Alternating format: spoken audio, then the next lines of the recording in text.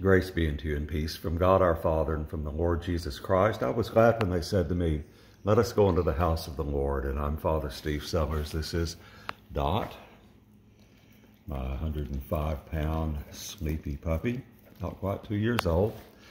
This is our brief daily message of hope, very early in the morning. And I hope that your very early morning is going well where you are. And if you're sleeping right now, then don't pay any attention to what I'm saying.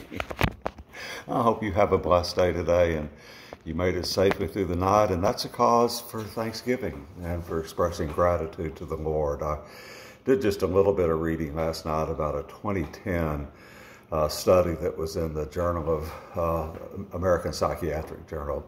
And it was a psychological study done evaluating what it means to be grateful, and not what it means to us, what it means to be grateful to the people that we say we are grateful to. When we make expressions of saying thank you, or great job, or expressing uplifting comments to those around us, we now know a whole lot more about what happens in their lives. We know it makes us feel better. To have a grateful heart and to express that to other people, to say thank you. It does our heart great good when we do that. And now we know through several different psychological studies that the person who receives the gratitude is more likely to be grateful to others and be kind to others and to engage in pro-social behavior. And it's sort of intuitive to think that, but now we really know. The study looked at many different types of ways of expressing thanks to others, and then tracing that in the lives of those other people, the recipients of grateful hearts. And they are much more likely to feel better about themselves, to value themselves in a higher way, to consider themselves more capable, and to engage in kind and thankful and grateful and compassionate behavior with others. Now, isn't it amazing that being kind to someone else changes their lives? And when we express that thanks to them, it changes their day and then the days of those that they come in contact with. You know, the world, as many people have said, and I believe with all my heart, we have a shortage of compassion.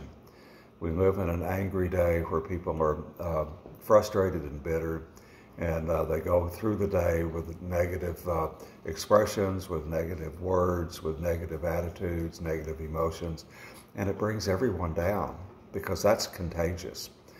But so is compassion, and so is kindness. Today, be kind to yourself. First of all, thank God for the blessings He has bestowed upon you, starting with your very own life and the gift of this very new day. And then say thanks to others when they do things that are kind, and just thank them for, in the general sense, for who they are, and change their day and change the day of those around them, because it is a thing that we pass it on. It's a wonderful day today, and I hope you experience all that today and enjoy it. I'm thinking about the wonderful song, Morning Has Broken.